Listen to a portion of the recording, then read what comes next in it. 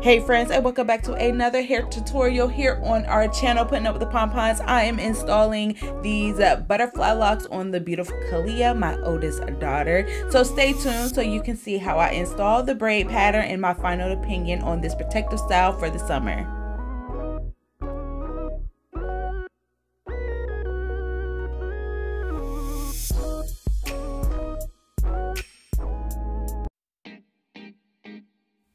I cannot go any further until I let you know that if you are new to our channel, please do not hesitate and do not forget to hit that subscribe button so you can stay up to date on all of our videos. And to all of my returning subscribers, hey friend, how you doing? I hope you are being blessed and safe as always. So jumping straight into this, I am going to be braiding Kalia's hair straight back. So I tried to make this as simple as possible. This is my first time doing any kind of crochet anything on my daughter's hair. I usually do just like braids and, you know, those cute protective styles, knotless braids, cornrows, all that good stuff.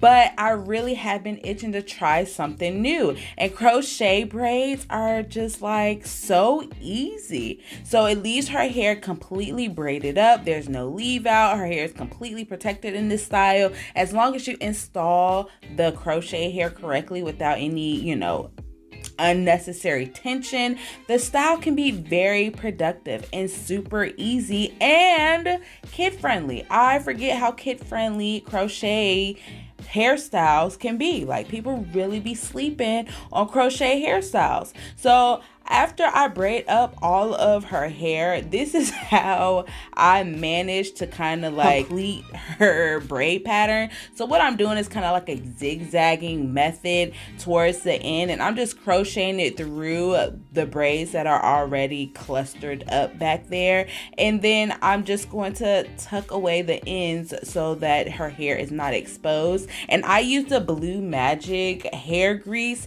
as her moisturizer in her hair oil, so I'm not adding any other products other than that. But once we do that, I'm going to go in with the hair, and this is the hair that I have. I received it off of Amazon. I will leave the link for this hair down in the description box. I really did like it. It is very, very lightweight. Very lightweight. The only con that I did have after Kalia has worn the style for a while is that it does tangle like a lot. And I don't know if it's because she's a child or if it's the hair, but we do wrap her hair up at night, like every night, but it definitely tangles a lot. And then since it has that distressed look, so all of those loops end up kind of tangling in with one another. So that's probably been the only hassle with this hairstyle.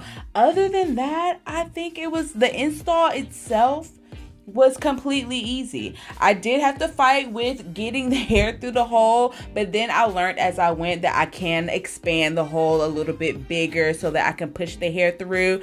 And I usually kind of do it by pulling my crochet needle through the loop with the hair, but I found that just it won't work in. So you see me over here kind of struggling with that first one. As I kind of get my rhythm going, I realized it was just easier for me to push the hair through the loop by hand. Again, that's your preference, honey. But other than that, I got this style done in 20 minutes. Like, hello?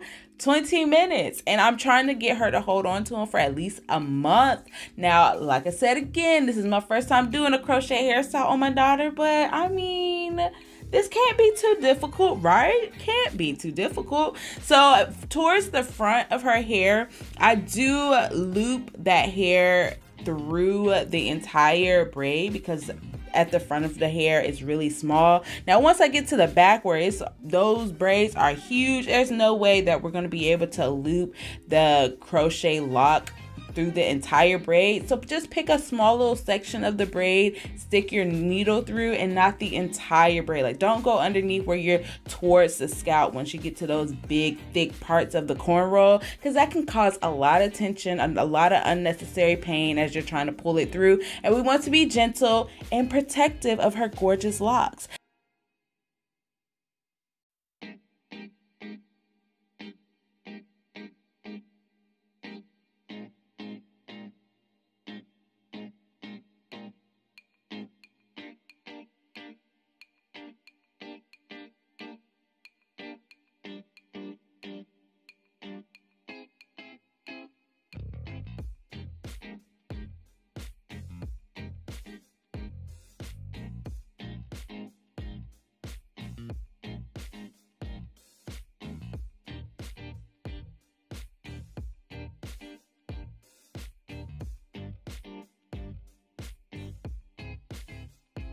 So this is the completed look. Like, are we mad that this video only took me 5 minutes to discuss and tell you that we're in love with this look?